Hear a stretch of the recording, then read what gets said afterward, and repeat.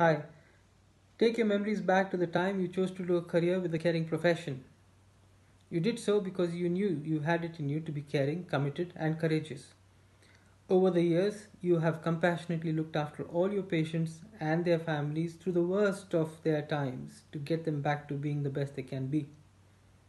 This year has been a huge challenge.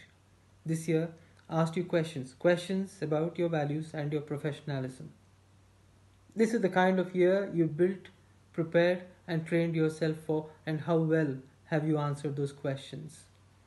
Unfazed by those challenges, unflinching in the face of risk and fear, you have admirably come to work every day to do the best you can for your patients and their families. You have come to work every day being mindful of how to keep yourself and your colleagues safe. I'm deeply grateful for what you do.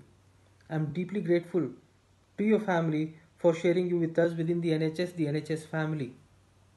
These are tough times, but we will get through these tough times together because of what you do at work and how you look after everyone and yourself.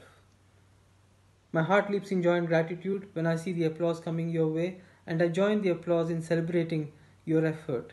Thank you for everything you do. Thank you for being you.